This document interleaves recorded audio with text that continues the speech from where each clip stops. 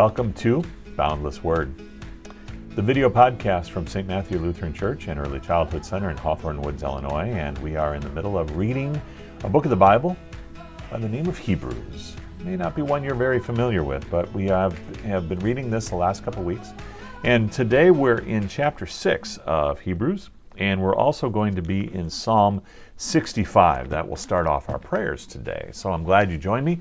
And if you want to get your Bibles out, again, Hebrews 5. If you have a Lutheran Study Bible, it's on page 2111. And we will begin in the name of the Father, and of the Son, and of the Holy Spirit. Amen. Hebrews chapter 6.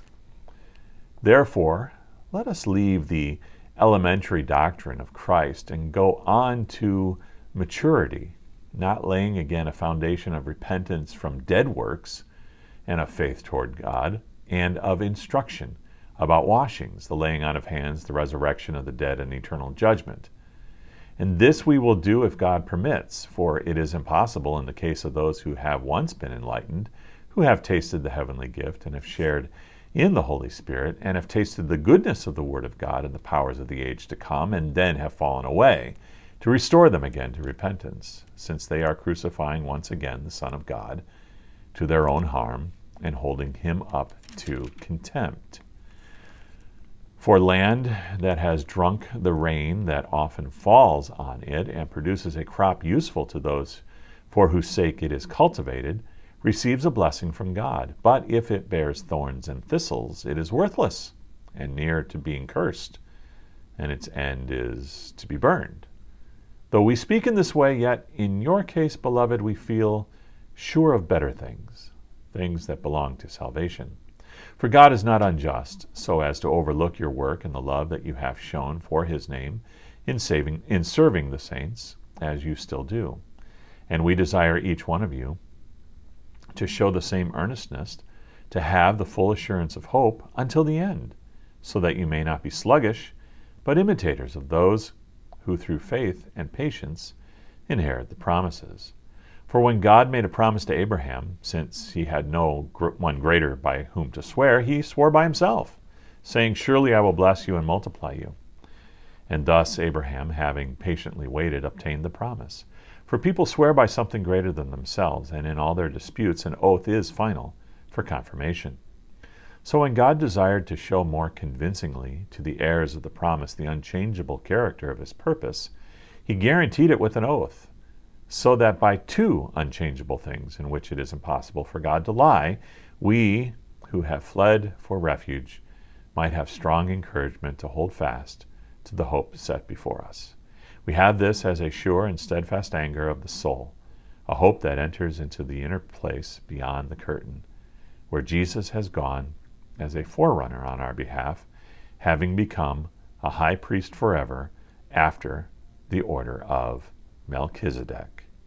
There's that name again, Melchizedek. Next week in chapter 7, we'll go more into detail about who Melchizedek was and how Jesus fulfills him and is the new and greater high priest. This chapter might sound a little unnerving or downright confusing.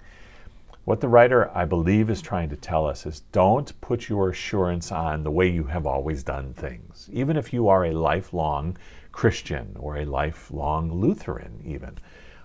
You have done the same liturgies week in and week out. You have celebrated the sacrament the same way every single week even. Some people do that.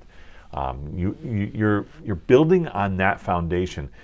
The writer to the Hebrews is cautioning us to not build our foundation of our faith on tradition. Tradition important, but we need to build our foundation of faith on Christ himself. That's what he's getting at here. And he's going to unpack that more as he shows with Melchizedek. So we'll have to wait on that a little bit. But I hope this was encouraging to you. Let's turn to our prayers, and this will be Psalm 65 to start us off. Praise is due to you, O God, in Zion, and to you shall vows be performed. O you who hear prayer, to you shall all flesh come. When iniquities prevail against me, you atone for our transgressions. Blessed is the one you choose and bring near to dwell in your courts. We shall be satisfied with the goodness of your house, the holiness of your temple. By awesome deeds you answer us with righteousness, O God of our salvation, the hope of all the ends of the earth and of the farthest seas, the one who, by his strength established the mountains, being girded with might, who stills the roaring of the seas, the roaring of their waves, the tumult of the peoples, so that those who dwell at the ends of the earth are in awe at your signs. You make the going out of the morning and of the evening to shout for joy. You visit the earth and water it, you greatly enrich it. The river of God is full of water. You provide their grain, for so you have prepared it. You water its furrows abundantly, settling its ridges, softening it with showers, and blessing its growth. You crown the year with your bounty.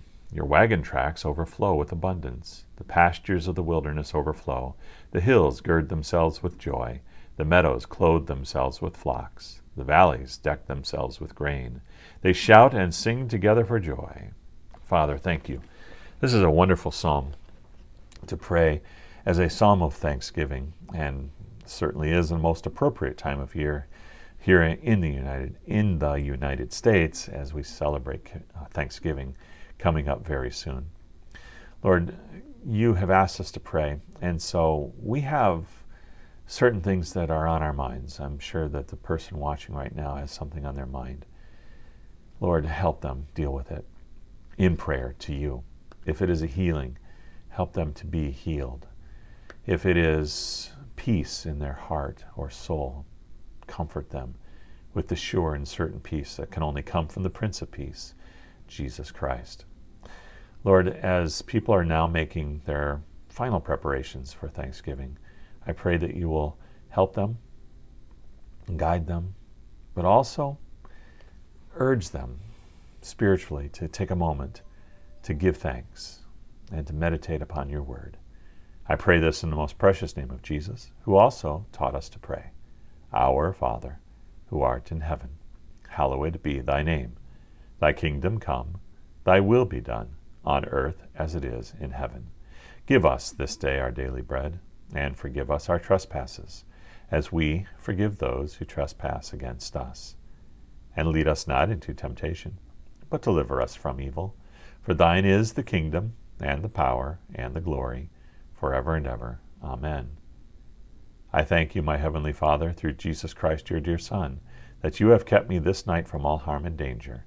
And I pray that you will keep me this day also from sin and every evil, that all my doings in life may please you. For into your hands I commend myself, my body and soul, and all things. Let your holy angel be with me, that the evil foe may have no power over me. Amen. And now go in the blessing of the Lord. The Lord bless you and keep you. The Lord make his face shine on you and be gracious to you. The Lord look upon you with his favor and give you peace. Amen. Thanks for joining me for the Boundless Word video podcast. Join me again next time. Go with the blessing of the Lord.